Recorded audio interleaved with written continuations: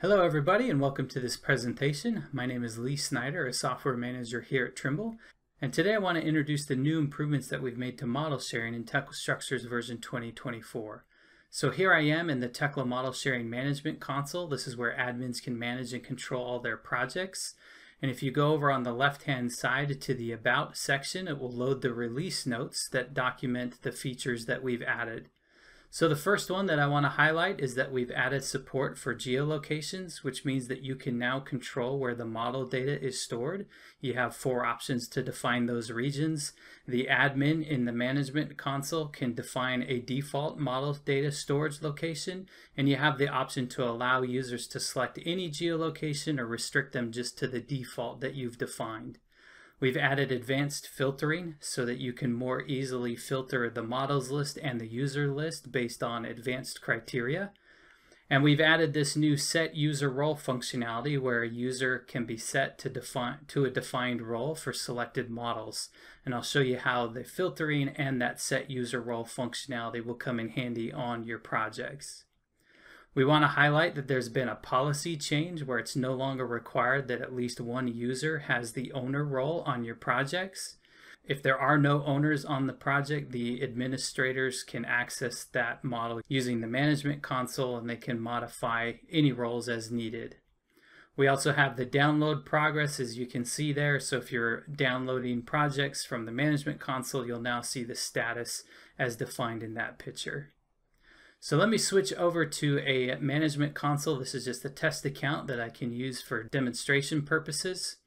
And over here on the left-hand side, if I go over here, you can see that we have the organization settings section that's been added.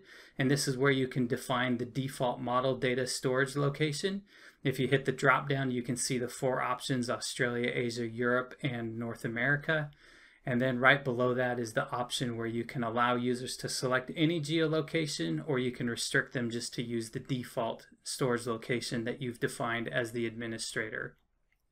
So what that looks like in Tekla Structures, if I launch Tekla Structures version 2024 and I come over here to the sharing option and start sharing, you can see in the dialog box we have this new model data storage location option that's been added to the dialog.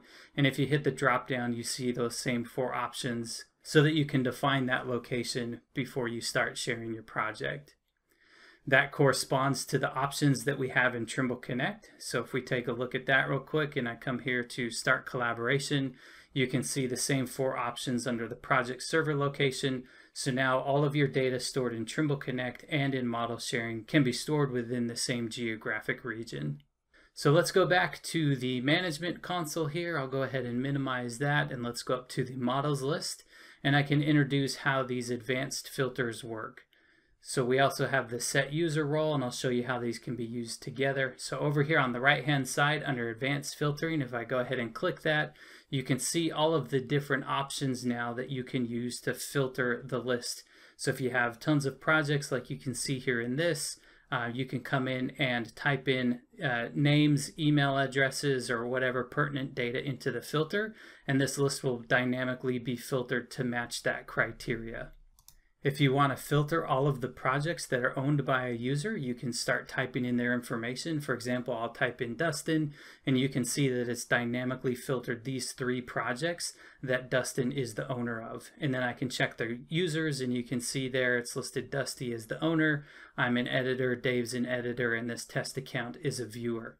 So if we wanted to change or modify that, we can select all of these projects or just individual projects, click on Set User Role, and now I can type in information for who I want to set a new role for. So I'll type in my email address and set myself as the owner for these 3 projects. And then it'll go through, tell me if that was successful or not. And then I can close that and double check. And now I can see that Dusty's still an owner, and now I'm an owner on all 3 of these projects. And if I want, I can change Dusty's information right here. Or of course, we still have the functionality where we could go over to the users list and we could just remove access from that individual user. So for example, here I can select Dusty and remove access, and he'd be removed from those 3 models. But using the advanced filters here on the model list allows me a lot more options to be able to find information. So here, if I wanted to find information about Dave, as an editor, I can easily type in his name and I can see this single project here where he's an editor. And I can use all of these filters at once, so I don't have to just use one item. So if I wanted to use multiple items, I could start typing in and filling out that information. So for example, if I wanted to find all of the projects that I was the owner on, I can type in my information here, and then I can use any of this other criteria. So let's say I wanted to find all of the projects that I'm an owner of in version 2024. So you can see that it's dynamically filtered out just this single project in the background there. And then if I need to change anything about that, of course I can, but these filters allow for a lot more flexibility than what we've had in the past.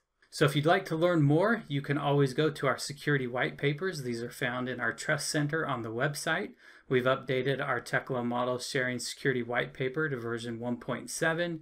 And if you go in and open up that, you can see down towards the bottom, we have the Tekla Model Sharing Data Center geographic location information.